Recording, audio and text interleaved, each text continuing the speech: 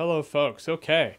Well, so I did a video, there's a trailer video, on the Venom trailer yesterday. And in there, I said one of the lines came across as a bit cheesy. Just said it in passing, didn't think much of it. A lot of people took it very seriously.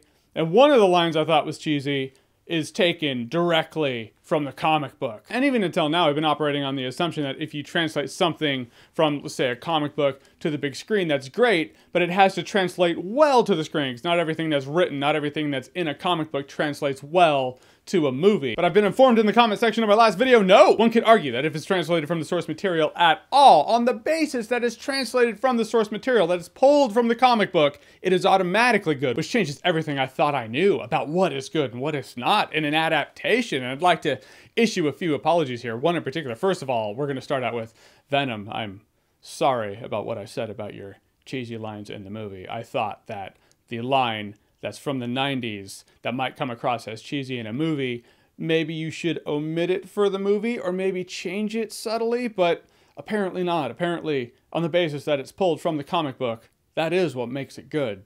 And I didn't know you said that in the comic book. I just don't have your comic books memorized. So for that, I apologize. But my next apology has to be for the Van Damme Street Fighter. I mean, I always thought the dialogue in that movie was completely cheesy, and some of it's pulled directly from the game. Are you men enough to fight with me? Anyone who opposes me will be destroyed. That's good, because it's pulled from the source material. I feel like I have more apologies to make. Not gonna get to them all, but I feel like this is a good start. So here we go. I apologize first to Batman for giving him shit for killing people in Batman vs. Superman: Dawn of Justice. Batman in the comic books, in fact, has killed people, so Batman killing people in Batman vs. Superman: Dawn of Justice is simply accurate to the source material. Ergo, it is good. I apologize next to Jim Carrey's Riddler in Batman Forever. Your zany physical comedy is an accurate representation of your character and the source material. I also want to apologize to Jim Carrey Riddler about the costume, rather my comments about his costume. I always saw the Jim Carrey Riddler spandex tights costume as cheesy, but it is pulled from source material, so sorry for all the times I called it corny. I now apologize to Batman vs. Superman: Dawn of Justice for the fact that a lot of us say Batman v Superman: Dawn of Justice, though V is supposed to represent the term versus. As seen in the show American Crime Story, The People vs. O.J. Simpson, where versus is represented by the same V that Batman vs. Superman: Dawn of Justice has.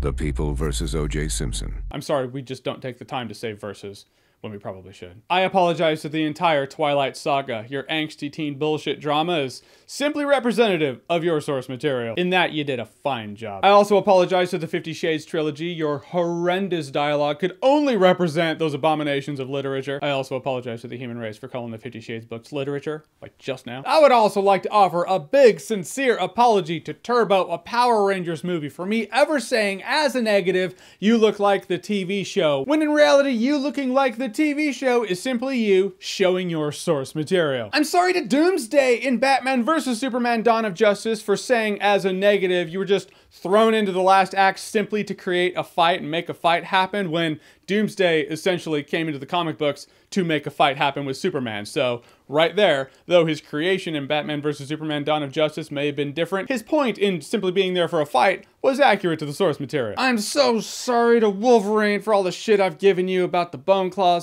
I've never liked the Bone Claws, but Bone Claws are simply accurate representation of the source material. Post-1993. I sincerely apologize to Star Wars. Star Wars has indeed, and in fact, always been created for kids.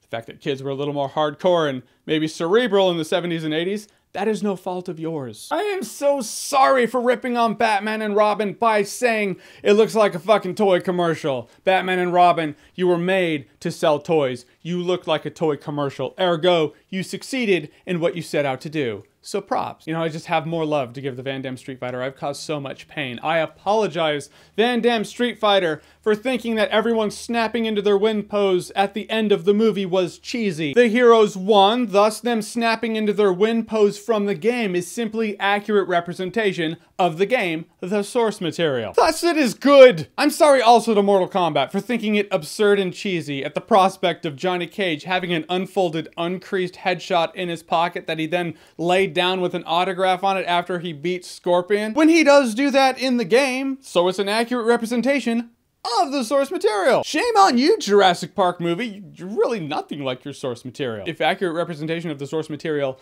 innately is good, is inaccurate representation innately bad? Internet, tell me I don't know what to think without you. I'm also sorry to Mortal Kombat Annihilation for saying Johnny Cage went out like a punk at the beginning of the movie, where in old lore, Johnny Cage did get killed in Shao Kahn's invasion, so it is accurate to the source material. Kind of sidestepping movies for a second, but I have to give a heartfelt, sincere apology to Twitter. I am sorry, Twitter, for saying that you are a social dumpster fire when you're simply accurately representing your source material, which is Satan's fucking asshole. For these next couple, I'm gonna speak on behalf of a lot of fans. Maybe I didn't have as much of a problem with this, but maybe a lot of people did. So on behalf of you who had a problem with these next couple, I will speak for you because you'll want in on this. Trust me, you will. On behalf of fans, I'm sorry to the DCEU and DC movies and other DC universes they're creating parallel to the DCEU that aren't really tied to the DCEU. Some may find it confusing, but creating other universes that aren't tied to other universes, that's just how comic book universes work. Thus, these cinematic universes being created are accurate representations of the source material, comic book universes. And on behalf of many fans everywhere, I am sorry, Harley Quinn, that you got so much shit for going back to the Joker, your abusive boyfriend, but